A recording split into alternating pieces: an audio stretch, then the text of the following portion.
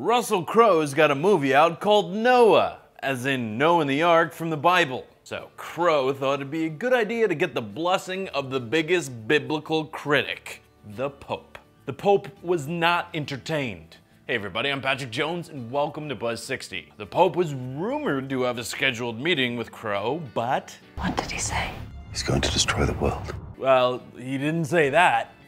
He actually didn't say anything. A request for a private meeting was shot down immediately. Apparently, Pope Francis doesn't watch films. And let's be honest, if he did, was he really gonna watch movies starring Russell Crowe? It'd be all Nick Cage. So the very religious Crowe did get to see the Pope, briefly, at the weekly general audience. Though he didn't get the blessing.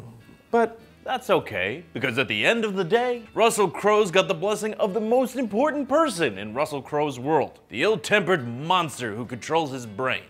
Buzz 60, now you know, pass it on.